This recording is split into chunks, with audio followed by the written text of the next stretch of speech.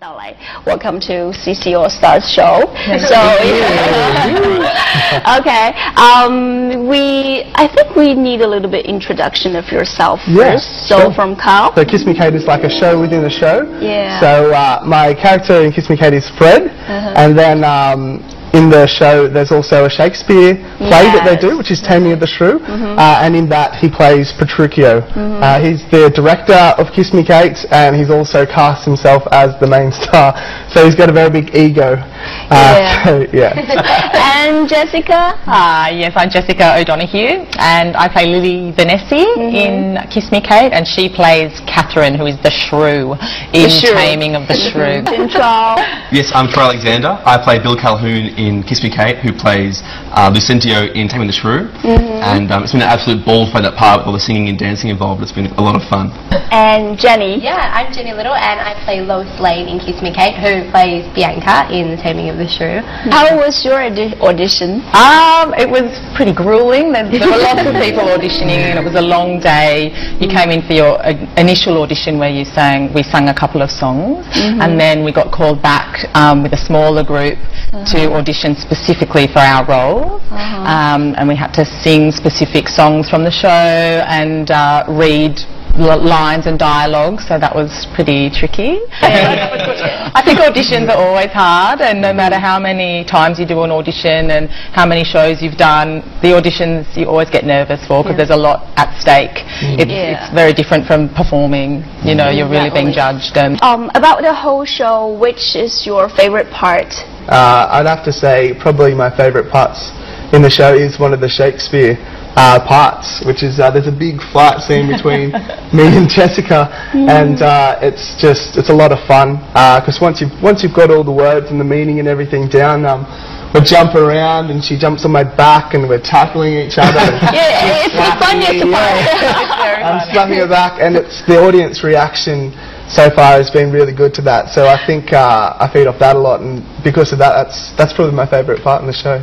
Okay, your favourite part is just slapping each other. I love the physical humour. It's a lot of fun, even though I come off with a sore face. Do you really slap? I mean, it hurts. Sometimes harder than other times. I can see him starting to wince just before the slap's coming up. I think the slapping is part of my favourite part of the show too. When we first started rehearsing, I'm quite a mild character, and I don't usually slap people, and I was thinking, you know, there's so many slaps in it. I'm like, oh, I can't slap you, Kyle. I felt so bad, and I thought I was going to hurt him, and the director, John, was just saying, just slap him like this, you know, hit him in this part of the face, use the flat of your hand and just do it. I'm like, okay, I'll do it. Just do it. So I did it, and I'm like, ooh, that felt really good. And then I just couldn't stop. I'm like, can we do that scene again? I just want to. Would it be like a little bit techniques how to make it like look real but less hurt? Of course, it's all done in a way that nobody really gets hurt. You do actually have to slap to get that sound, but there is a way, you know, where you make sure you don't hit them, you know, you sort of hit them on the lower part. So could you please show us? You ready, Carl? Oh yeah. You ready? I'm ready. Okay. I know! It looks terrible, doesn't it? It looks like It looks so real. But I also, like, we kick each other, but we don't actually, you know, there's a lot of sort of false kicking, and then the thing about it is the other person's reaction. So Kyle has to really, you know, to make it look huge, but I don't really hurt him. Do you truly believe that Lily and Fred are still in love even after their divorce? Yes. Yeah, I think. On Lily's dressing table, where she has a picture of Fred when he was younger, and she saved a cork that was their first bottle of champagne when they were married, things like that. So she's obviously carrying these things with her as a reminder and a memento of their marriage and their relationship.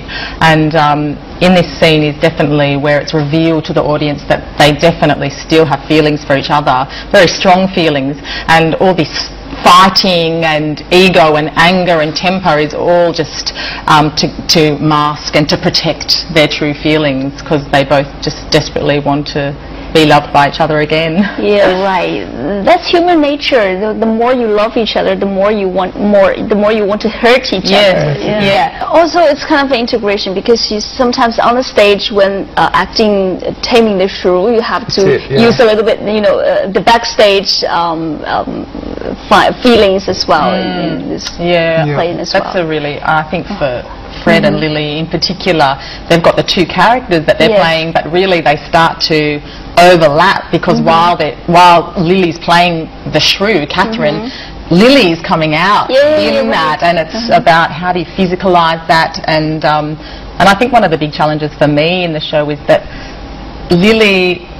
Lily has a short temper, and she's always angry and short and snappy, and Catherine, obviously being the shrew, is always angry, so there's a lot of anger that I have to play as an actor. Any funny stories happen there, or any funny things that they do maybe to Troy during the rehearsals? We have a huge amount of fun in rehearsals. I can't think of one particular story, but every rehearsal there's playing pranks. There's always pranks and laughs on set, and it's always making fun of each other. I'm supposed to jump on his back, and he's very tall. If he stood up right now, you'd be... So in rehearsals for the fight scene, I'm supposed to run and jump on his back, and it took me about 10 goes to actually get up on his back. I'll go to jump, and I'll be like, oh, I can't get up there. So now he actually has to bend down a little bit for me to jump on, and I'm like, okay, I'm on. And really challenging, because you're Australians, and you like this American Broadway show, and you bring it to Chinese audience, so it's I think it's quite awkward to think of that. Because the great thing is in this show, it's, the Shakespeare part of the show and the modern part of the show backstage both have a mirroring storyline, so you get to tell the story in contemporary speak, in Shakespearean speak, as well as through the dancing and through the singing. So you actually have 4 ways of telling the same story, and so working through all of those, you can really make sure that the Chinese audience, whether they can speak English or not, are able to understand the storyline and follow the characters through their journey in the show. Price a little bit. Sometimes you may stop for some laughing, but it was silence, and sometimes you didn't expect any laughing, and they bursting to laughter. That's part of the give and take when you're playing on a stage for an audience, is that you try and get a feel for their mood and what they want to have, and you try to start to feed towards that as you go along, and each audience is different every night, so you get used to trying to make each show for that audience rather than just a stock standard production. You never do with any of your audiences.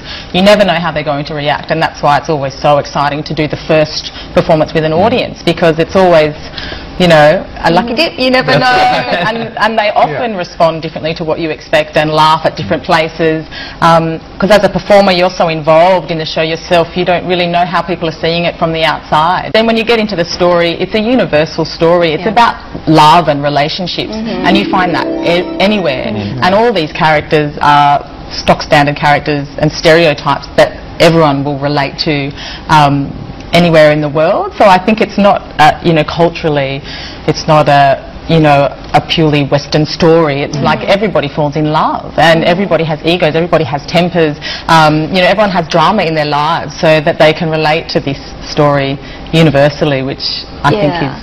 And that's why it's a classic. It's a classic. That's exactly right. Everybody can relate to that, even in different times. It was almost 60 years ago. And even today it looks really more than it's so fresh. And you make it fresher.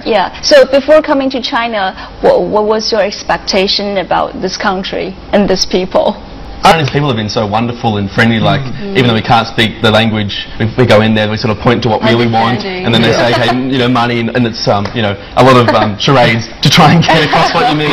But everyone's so wonderful and friendly, it's been really easy, which has been fantastic. The cast, Jared, who plays one of the gangsters, he went to a restaurant and we were looking at the pictures, because they always have pictures, which is great, so we can sort of see and point to what you're ordering, and it came to the dessert page, and this beautiful mountain of ice cream and cream and cherries and strawberry topping. He's like, oh, I want one of those. Pointed to it, it came out, and it was actually mashed potato.